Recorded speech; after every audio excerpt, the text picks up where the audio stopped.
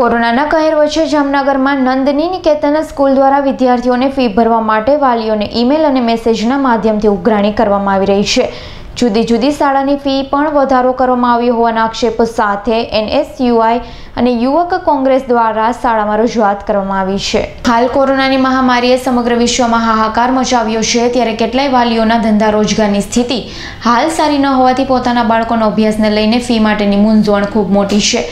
ત્યારે જામનગરની નંદા વિદ્યાનિકેતન શાળા દ્વારા અવનવા નુસ્ખા અને તરકીબો અજમાવી રહી છે। વાલીઓ પાસે પરાણે ફી ઉઘરાવવાના દબાણ કરવામાં આવી રહ્યું છે તેવા આક્ષેપ સાથે આજે જામનગર એનએસયુઆઈ અને યુથ કોંગ્રેસની ટીમ આજે નયારા સંચાલિત નંદ વિદ્યાનિકેતન સ્કૂલમાં પ્રિન્સિપલ અને આવેદનપત્ર પાઠવી રજૂઆત કરી છે।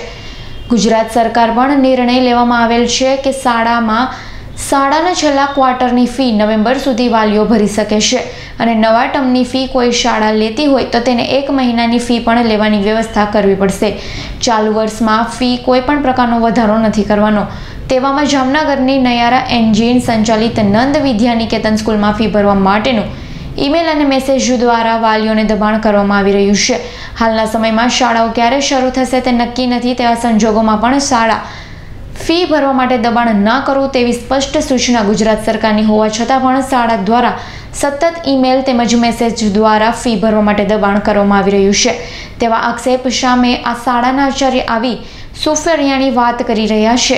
ન્યારા ગ્રુપ એ ભારતની સારી કંપનીઓમાંનું એક ગ્રુપ છે। આવા ગ્રુપ દ્વારા ચાલતી શાળા ફંડ નહીં હોવું, શિક્ષકોના પગારનો પ્રશ્ન ઊભા થાય તેવી વાતો ખૂબ જ હાસ્યાસ્પદ છે તેવી રજૂઆત પણ શહેર યુવક કોંગ્રેસ અને એનએસયુઆઈ દ્વારા શાળાના આચાર્યને કરવામાં આવી છે। ત્યારે ન્યારા કંપની સંચાલિત નંદ નિકેતન શાળાના મેનેજમેન્ટ દ્વારા પ્રશ્નને લઈને શું નિર્ણય કરે તે જોવું રહ્યું।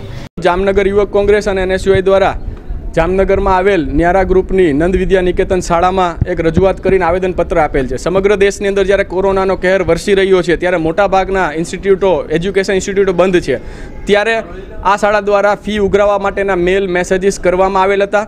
વાલીઓએ અમારો સંપર્ક કરેલ અને અમે આ વખતની ફી જોઈ તો તેમાં અમને ઘણી બધી ક્ષતિઓ જણાવેલ, જેમ કે આ ફીની અંદર ગયા વર્ષની ટ્યુશન ફીમાં અને આ વખતની ટ્યુશન ફીમાં 2,000 થી 3,000 જેવો વધારો અમને જાણવા મળેલ, જે પહોંચ સાથે અમે સાહેબને આવેદનપત્ર રજૂઆતમાં આપેલ છે।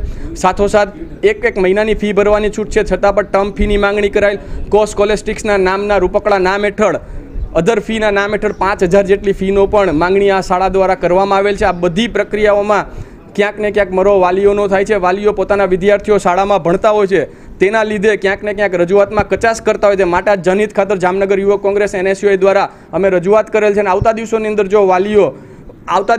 જો વાલીઓ અમારો સંપર્ક કરશે, અમારી સાથે રહેશે તો ચોક્કસપણે આ શાળા સામે પણ અમે એનએસયુઆઈ અને યુવક કોંગ્રેસ દ્વારા આંદોलन કરશું। हमने फीस के लिए एक सर्कुलर दिया था, उसमें पेरेंट्स को रिक्वेस्ट की है, स्कूल की कंडीशन बताई है कि पिछले 2 महीने से हम सैलरी दे रहे हैं, अपने सारे स्टाफ को 100% सैलरी उनको दे रहे हैं और स्कूल जिसके पास सिर्फ एक ही जरिया होता है पैसे का, वो है पेरेंट्स की फ़ी।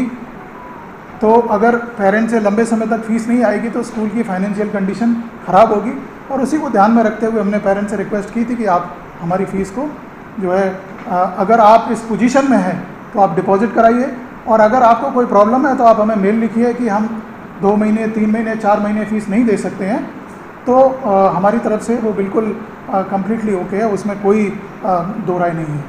और हमारा स्टैंड इस पर बहुत क्लियर है कि हम किसी को भी प्रेशराइज नहीं करना चाहते, लेकिन ये स्कूल्स की भी ज़रूरत है। अगर फाइनेंस नहीं होगा तो स्कूल्स कैसे चलेंगे।